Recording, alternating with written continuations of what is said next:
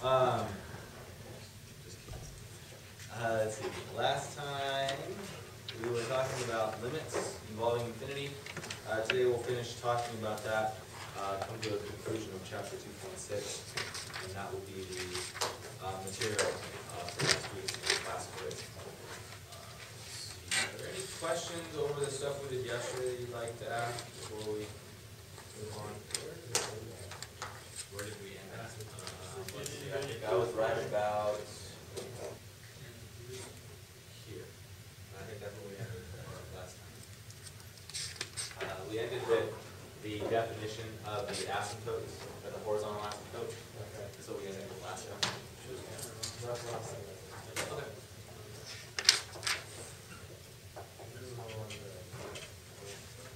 All right, so last time we talked a little bit about these horizontal asymptotes. And a horizontal asymptote, again, it's looking at sort of what the end behavior of a function is. It's looking at what happens on the tails of our function as we go out to very, very large values of x or very, very large values of negative x. So our horizontal asymptotes are looking at what is called the end behavior of a function. Okay, we're looking at the limit as x goes to infinity of f of x, or the limit as x goes to minus infinity of f of x. And if these limits exist, if these limits are finite and exist, right, equal L M, then we say y equals L is a horizontal asymptote of f of x, or M here, depending on which of we look at. Okay? So this is what our definition, our working definition stuff for horizontal asymptote is. All right, that's what we got. You have to go around. Go around. There's a door right up there. Oh, there is. Yeah. All right, so pretty straightforward in terms of horizontal asymptotes. I mean, this is really what we've been looking at when we've been looking at these limits to infinity so far. Okay. Examples of functions like this. We've seen lots of examples of functions with horizontal asymptotes. Some of the simple ones that we can look at. We look at the function 3x plus 2 over x minus 1. Okay. When we look at this function, let's identify, does this function have any horizontal asymptotes? Okay. What happens to this function if I was to ignore what happens sort of in the middle and just focus on the ends of this graph? What happens out on the ends of this graph? Well, what do? We take our limit as x goes to infinity of our f of x. All right, what is that? It's the limit as x goes to infinity of 3x plus 2 over our x minus 1. Taking the limit here. How did we deal with these limits? What did we do? We had a couple of different things we could do. We went through the method of working with this several times, right? What did we do when we worked with this? What was the first step that we did? We pulled the x out. We pulled the x out of the top and out of the bottom, and we looked at what we had left over. Let's see, that gives us a x times 3 plus 2 over x divided by an x times 1 minus 1 over x. We can cancel out those two x's we moved. Cancel these out. And now we're left with this new function, or this new expression to work with. Okay. Applying our limit properties, what's the limit of the top? As x gets very, very big, the top gets closer and closer to 3. What about the denominator? The denominator is getting closer and closer to 1. And so here, what we identify is that for this particular function, right, as we let x get very, very, very large, this function is getting closer and closer to the value 3. That means that y equals 3, the function y equals 3, is a horizontal asymptote for this function. Okay. Now, this has only investigated what happens when we go to positive infinity. We can do the same analysis and look at what happens when it goes to negative infinity. What we'll find is that this expression is still where we would end up. The limit as x goes to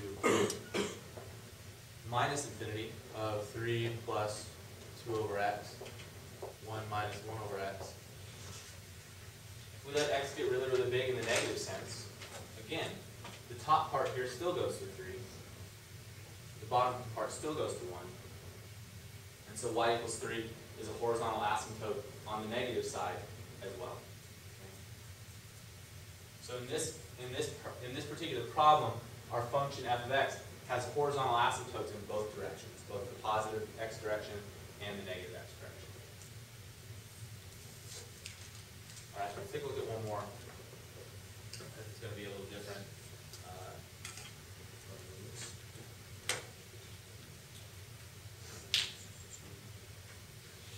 Let's take a look at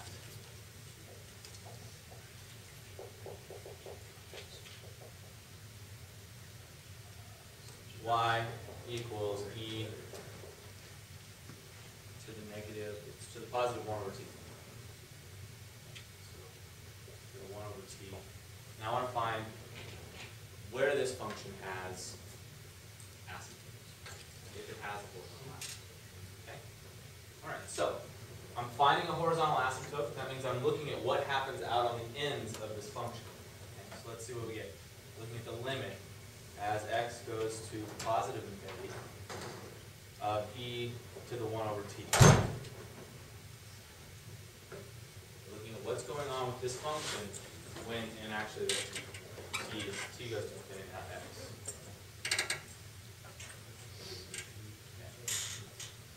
Yep. Okay.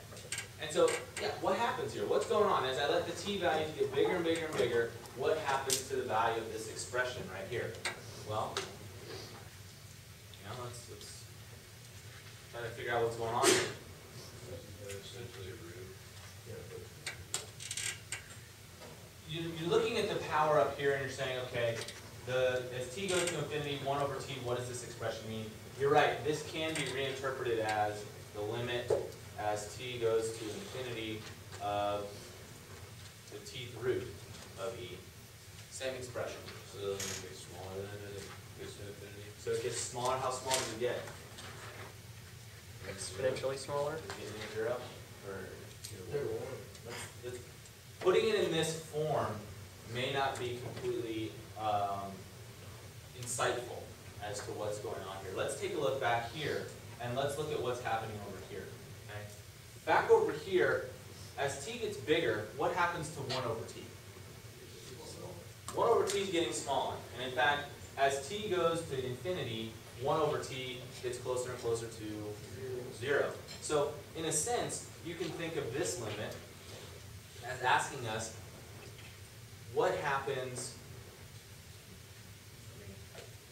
let me redo this, limit as x goes to 0 of e to the x. Now, bear with me. Notice I changed the variables, right?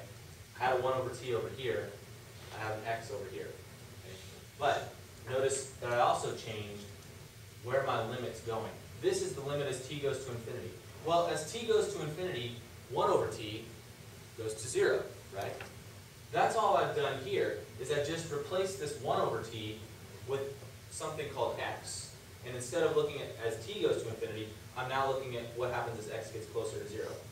The behavior of this is exactly the same as the behavior here, right? They're both doing the same thing.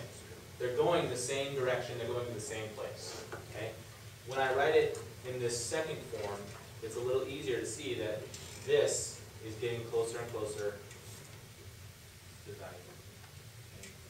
This is, in fact, the limit of this particular function. Y equals 1 is a horizontal asymptote for this function. Okay? All right. Is there another asymptote? This only looked at the positive infinity direction. What if we looked at going in the negative direction? Okay? Let's see what happens.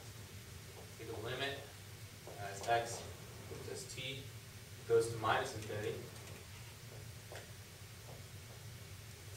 of e to the 1 over t. What's happening here? What's going on here? As t is getting closer and closer to minus infinity, what's happening to 1 over t? 1 over t.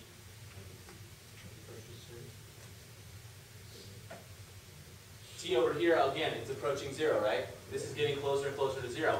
But notice it's also getting closer and closer to 0 on the negative side, right? So it's approaching 0 from the left, okay? So we can, again, rewrite this limit in a little bit different way. This is the limit as x goes to 0, approaching it from the negative side of e to the x, all right? But fortunately for us, e to the x, as x approaches 0 from either side, is going to the same spot. It's still going to 1. Okay. So this particular function is getting closer and closer to 1 on the negative side as well. So it has a horizontal asymptote on both sides equal to 1. Not every function that has an asymptote is going to have the same, an asymptote in each direction. Even sometimes when they do both have asymptotes in each direction, there's no guarantee that those asymptotes are going to be the same. Okay? So in the examples that we've seen, it has worked out that way. But not every function has that property. In fact, one last one.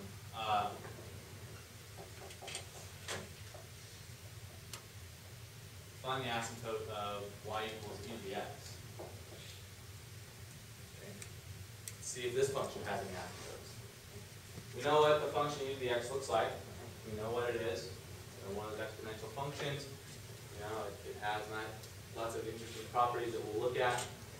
But let's take a look at these limits. Let's take a look at the limit as x goes to minus infinity of e to the x.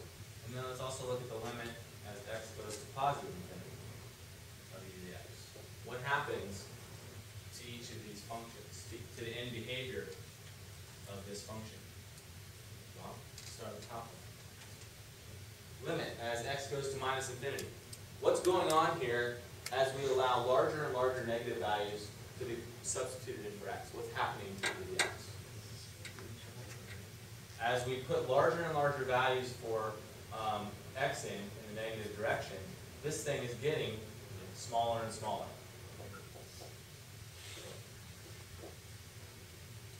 Eventually, it's getting closer and closer to 0. 0 in this case, right? Because remember, in the negative direction, when we put in negative values for the exponents, what are we getting? Negative exponents mean to do what?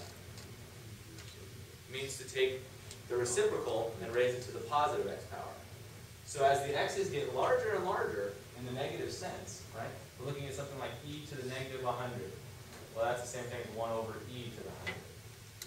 And then e to the negative 10,000. So that's 1 over e to the 10,000. Okay? The denominators here are getting very large very quickly. The top isn't changing. When I take a fixed number and divide it by things that are growing larger and larger, these values are all getting closer and closer to 0. And this limit is in fact going to 0 as well. Okay. So exponential functions like this have horizontal asymptotes of y equals 0 in the negative x direction. What about in the positive x direction? What happens to this function e to the x? I've got a question. Go ahead. What's the difference between what you just did and this over here? Magic. This over here, look at how the exponent is related. Okay? But very end of the problem, you see where Look at where our limits are going. Okay? This is the limit as x gets close to 0. Okay? This is the limit as x goes to negative infinity. Okay? So this limit over here, and again, what we started with is we started with the function e to the 1 over t. Okay? This function has a very different behavior than this function over here does. Okay, so we have a horizontal asymptote in the negative direction. What about in the positive x direction? As I plug larger and larger values of x into e to the x, what happens to it? It gets bigger. Does it ever get close to any fixed number?